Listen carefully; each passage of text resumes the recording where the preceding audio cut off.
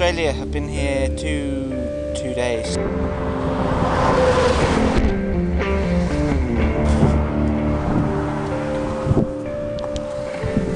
Today is the day I'm not feeling very well.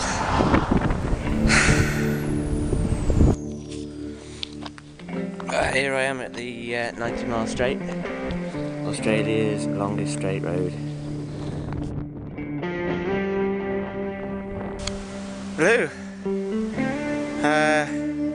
Welcome to New South Wales. I've been pushing on, I've been feeling pretty good.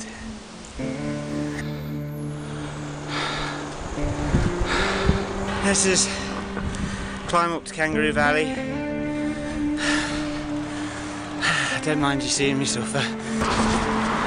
Brisbane, finally. Thought it was never going to happen. Just ridden across Australia. A little bit tired now. I'm going to see if I can get a flight, and then I'm going to go sleep for a very long time. Right, so there's my bike.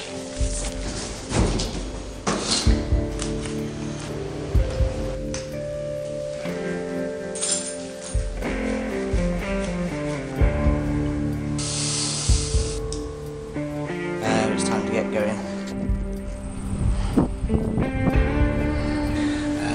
That completes South Island in 57.5 hours.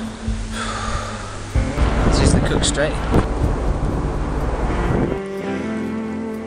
Good morning.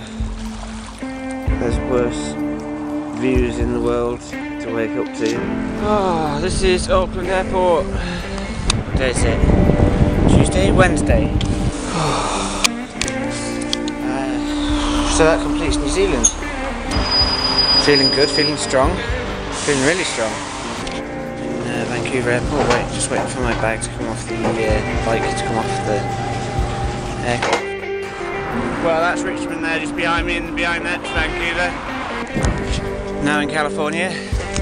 Amazing. Really cool. I was determined to ride across the bridge, and that's where I am. This is our ascent into Death Valley coming up. That climb was a monster.